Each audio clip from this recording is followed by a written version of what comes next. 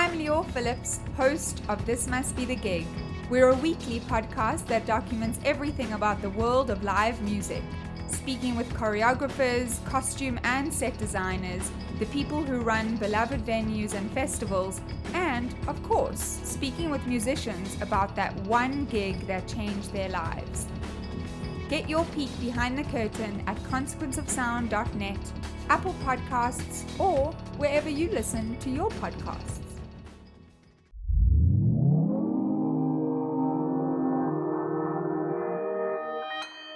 Consequence Podcast Network.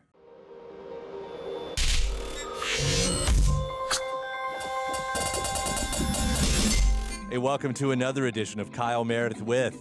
It's an audio interview series presented by WFPK Independent Louisville at WFPK.org, Consequence of Sound, and the Consequence Podcast Network.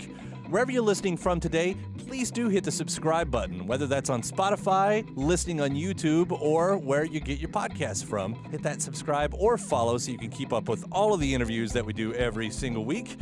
I'm Kyle Meredith. Today, my guest, Mascis. He's got a new solo record out called Elastic Days. We'll talk about just how solo it is for him, as well as his love affair with the drums, the arts of the guitar solo, which he is, of course, a master at.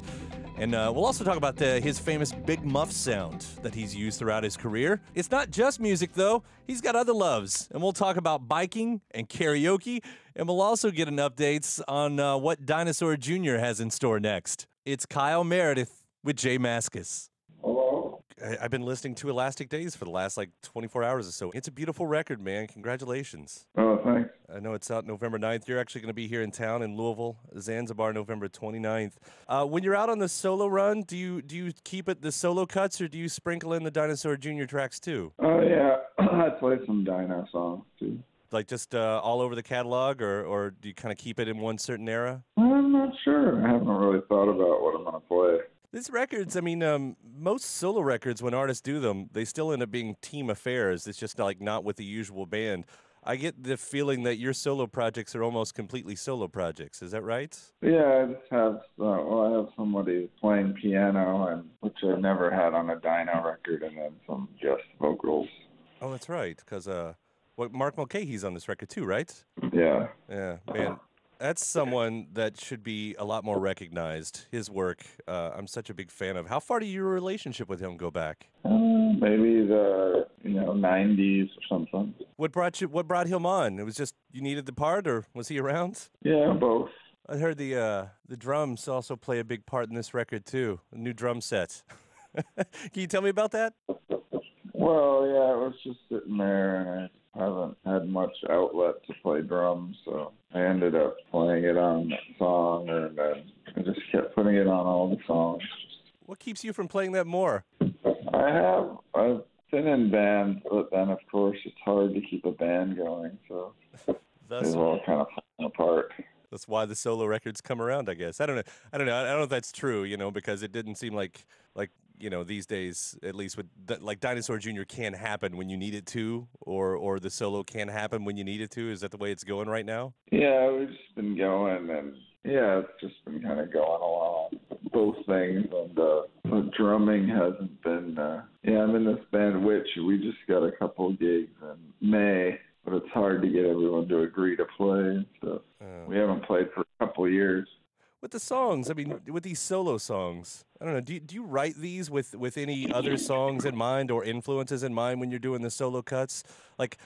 I'll compliment you on the song sometimes. I think it's my favorite off this record. I love it, and I know you're a fan of folks like Richard Thompson. I think I can hear a little bit of that in there with the riffage. Oh, yeah, I was also watching this Terry Reid video where he's playing acoustic, and he's got a drummer. That kind of inspired me to play drums, too. The drummer was playing rim shot, and I kept watching the video, and I was like, I should do a song with rim shots. That sounds pretty good. So you can write a whole song around just that kind of concept? That idea? No, just the idea of putting the drums on an acoustic song, but like a rim shot beat.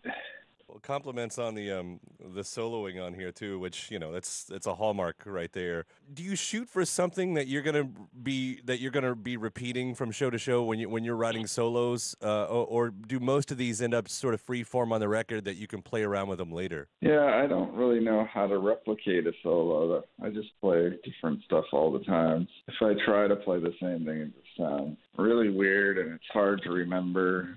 It's just not my style. But I noticed at one point I tried to play all the leads on acoustic, and at one point I was just like, I can't play any more leads on acoustic. Halfway through, I switched to electric because I couldn't get any more out of playing leads on the acoustic. I think it was a short video that just got posted recently. You were taking a tour of your house. It wasn't video; it was pictures. That's what it was. And you were showing them your case of big muffs, and kind of explaining that that was that's your sound.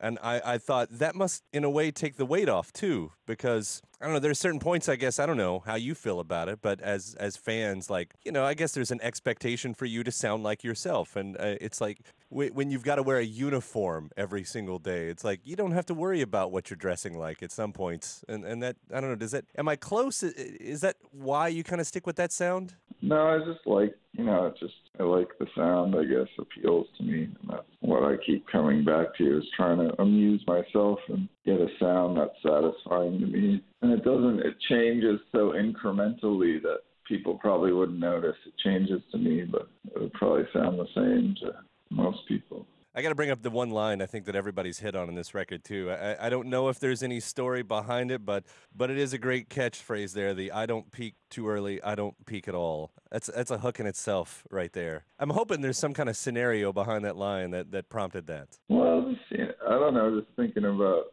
when people say oh, you peaked early, and then you just think, I don't remember peaking at all, really, so I don't know what you're talking about. Is this, would you say, just in general, or what's been projected onto you in your career? I don't know. Just the general concept occurred to me. What's happening on the artwork? It's always beautiful artwork that you have on here. Do you know what's going on there? Well, it looks like a witch is dead, and then a fairy is either just paying respects to the witch, or maybe we'll bring her back to life. I'm not sure. Your personality, depending on what you see. Yeah. What happens after this? Has Dinosaur Jr. been writing? I know there was the one-off track that came out earlier this year, and I had Lou on my show actually, and he said he wasn't a part of that one. That you just kind of put that one out on your own under the Dinosaur Jr. name, and I don't know. Are you working on that side of things as well? Yeah, we have a song coming out on this TV show, Animals, on HBO. Oh yeah. I did that by myself. Yeah. But the band is talking, and we're like the band in the cartoon, but I played everything, and we did it. I don't know, just sometimes it's easier just to whip something out and not think about it too much. We need, we need something to happen really fast.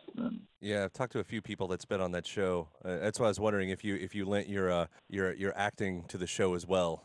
Do they give you any lines outside of just being the band? Yeah, we all have lines, I think, unless they got cut. I don't know. I haven't seen it. Unless they got cut. Did you ever do any of the others? Have you been Simpsonized yet? I feel like that you would have been a part of that at this point. Oh no, I wish. That would be awesome. Yeah, I know they've mined a lot of the scenes from the past ages. I feel like it's due time that you've had your Simpsons moments. It's really past time, actually. Wish I'd make that happen. Yeah, if you can put in a word. We'll send it out into the universe. Jay Mascis needs to be on The Simpsons. I'll wrap it up on the lighter stuff, too. I guess maybe you've been doing biking for a long time. I just didn't know about it. Is that something serious in your life? Are you like a long-distance biker, or are you just an around-town biker? No, I'm just biking for, trying to do something, some exercise. It's the only thing that I kind of can keep up with, because it's not as boring as most things I can think of to exercise. I thought maybe that's why, the interviews were always chosen to be in the early morning. I thought, I wonder if this works into his like morning biking routine or something. Yeah, it's good to do interviews while biking. I guess some people can't talk when they're biking or something, but I don't have that problem.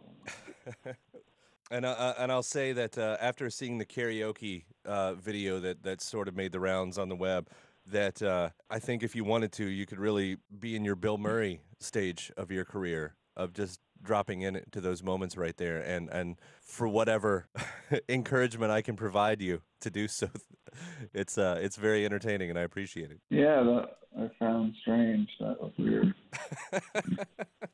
I didn't go back in that place after that either. Oh, really? It's like it's that you can't go back to yeah. I'm like, I don't think I want to karaoke for a while. Oh, man. All right. Well, Jay, thank you so much. Again, all the compliments on Elastic Days. I really do love what you're doing these days, and I guess I always have. And we'll be excited to see you. That's November 29th at Zanzibar. Okay, thanks. All right, man. My thanks to the always overly talkative Jay Mascis. The new solo record is called Elastic Days, out on Sub Pop Records. If you haven't already, please do hit that subscribe button wherever you're listening from right now, whether that's on YouTube, where you get your podcast from, or if you're listening on Spotify, you can hit follow on there as well. Give a rating, leave a review, head over to WFPK.org. That's where I do a show every Monday through Thursday from noon to 3 Eastern, where you can also find some bonus episodes of this series. I'm Kyle Meredith. I'll see you next time.